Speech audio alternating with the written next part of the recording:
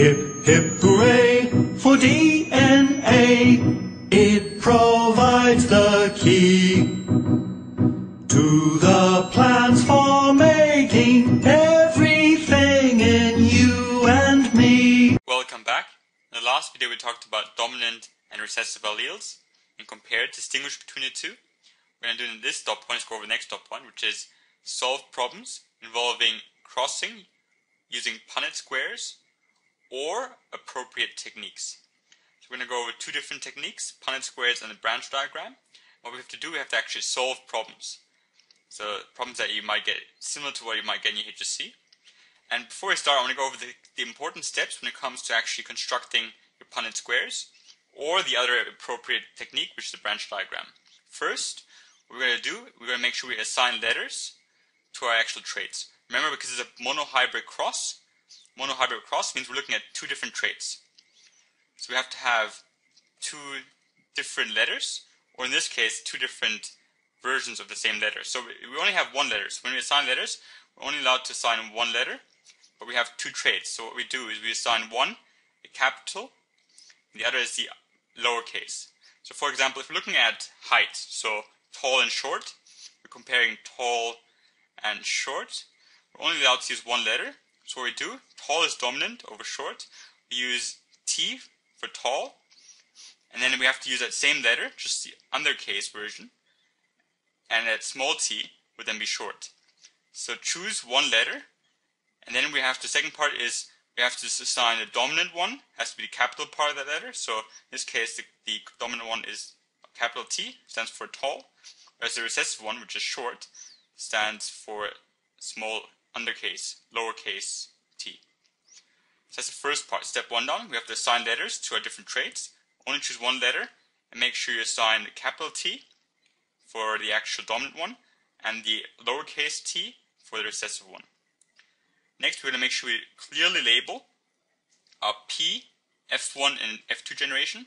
Our P generation was parent generation. F1 was the first generation, so that was the offspring of the actual parent generation. And the F2 was then the second generation, so that was the offspring of the F1 generation. So when we have our Punnett squares or branch diagrams, we're going to make sure we clearly label those. So I'll give you an example. So for example, again, we're looking at height. So what we can do as well is we can actually make the different members. So for example, this might be the female and this might be the male. What we have to do is write the genotype. So in this case, I've written uppercase and lowercase t, which means, what is that? It's a heterozygous. It's a hybrid. And what would the actual phenotype be? What would the appearance be? She would be tall, and he would be tall as well, because the dominant one is overshadowing the recessive one, which means both of them are tall.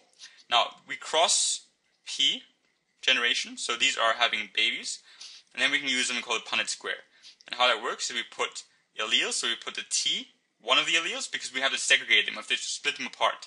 So one goes into this part of the Punnett square, and the other one goes in this part.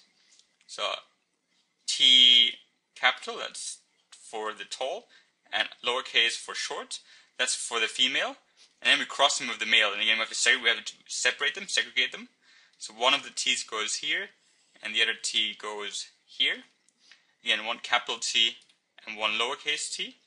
Now what we do is we look at all different combinations. So for example, if the child gets capital T from the mom and the capital T from the dad, it's homozygous, which means it has all the same ones, homozygous tall. Whereas if it gets the capital one from the mom and the small one from the dad, then it's heterozygous, but still tall because it has a T dominating. Whereas if it gets the capital from the dad, this one here, and the dominant one, the small one, lowercase, from the mom, it's still heterozygous tall, so it's still tall. Whereas if we get both the small t and the capital T from parents, what happens now is it's homozygous recessive, which means it's actually short.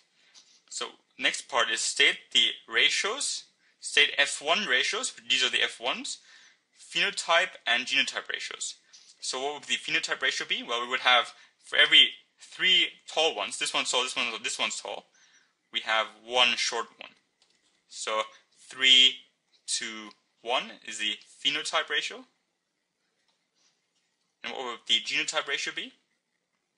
Well, we have 1 TT. So 1 TT. We have 2 times 2 T, capital T and lowercase t, these here. We have 1 double lowercase t.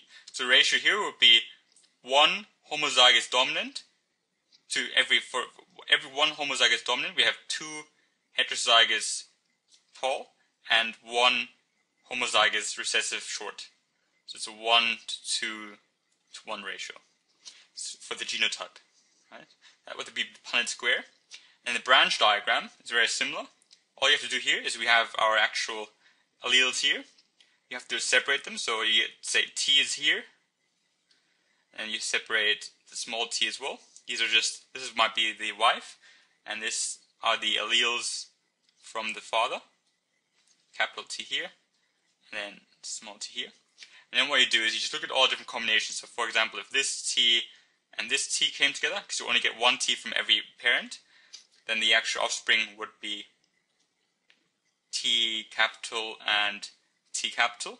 So that child would be homozygous dominant. Whereas if it gets this one from the mom and this one from the dad, it would be capital T gets it from the mom, whereas the lowercase t from the dad, it would be heterozygous. Whereas if it gets this one from the mom and this one from the dad, again we still have our heterozygous tall, so it gets small t from the mom but a capital T from the dad, and that overshadows. And if we were to get this one from the dad and this one, if it gets this one from the mom and this one from the dad, that would be 2 T's. And this would be the homozygous recessive. So ratio wise, that's ratio is for the phenotype, this one's tall, this one's tall, this one's tall, and this one's short. There's a 3 to 1 ratio for the phenotype. 3 tall for every 1 short. And for the genotype, we have for every 1 double T, we have 1 capital T and 1 lowercase t, so the heterozygous. And we also have 1 homozygous recessive. So the ratio is 1 to 2 to 1 for the genotype. And so that's for this kind of thing, you need to be able to use either Punnett square or the branch diagram. And what you need to know is you need to know the steps, you need to know when to assign letters. You need to be able to clearly label the actual parent generation, F1 generation, and F2 generation. So for example, you would say this here is the F2 generation, so what we actually drew just now, the F2 generation here. What you also need to be able to do is, obviously, again, assign the letters. Make sure you only assign 1 letter, and a capital T, or in this case, capital letter in general, is always the dominant one. The lowercase is always the recessive one. And make sure to state the actual ratio. So, especially if the question itself asks you to, state the phenotype and the genotype ratio. And for example, in the examples we had here, both of these were the exactly same examples. We had a phenotype ratio of 3 tall to 1 short, which means for every 1 short there's 3 tall. Whereas the genotype ratio was for every 1 homozygous dominant, there was 2 heterozygous tall and 1 homozygous recessive short. So it's a 1 to 2 to 1 ratio for the genotype. So hopefully that made sense. Thank you for watching.